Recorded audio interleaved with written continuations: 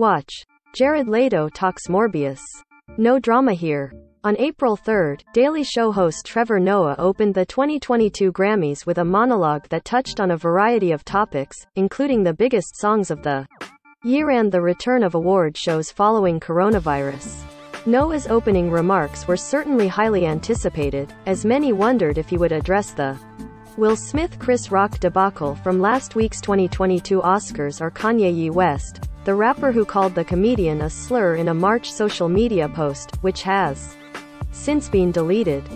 And while Noah totally left West out of his first speech of the night, he did sneak in a slight dig at the now infamous Oscars slap. Specifically, as his monologue neared the end, Noah advised viewers to not think of the Grammys as an awards show, adding, "This is a concert where we are giving out awards, we will be listening to music. We're going to be dancing, we're going to be singing, we're going to be keeping people's names out of our mouths, and we are going to be giving out awards all throughout the night." Of course, Noah was subtly referring to the Oscars moment where Smith slapped Rock and then instructed him to keep my wife's name out of your king mouth after a joke was made at the expense of Jada Pinkett Smith's short hairstyle.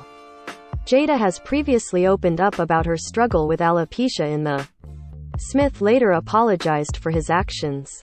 And while that Oscars moment continues to make headlines, Noah chose to focus on other topics for the majority of his monologue.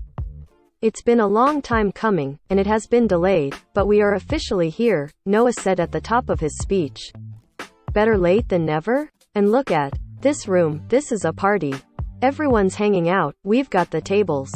We're in Vegas. Look at this, people are doing shots. I mean, last year people were doing shots, but it was more Moderna and Pfizer. This time we're back in the mix." He went on to playfully roast some of the big names in the room, including Justin Bieber, who he said was the best thing to happen to Peaches since that Timothée Chalamet movie. Well, he's not wrong.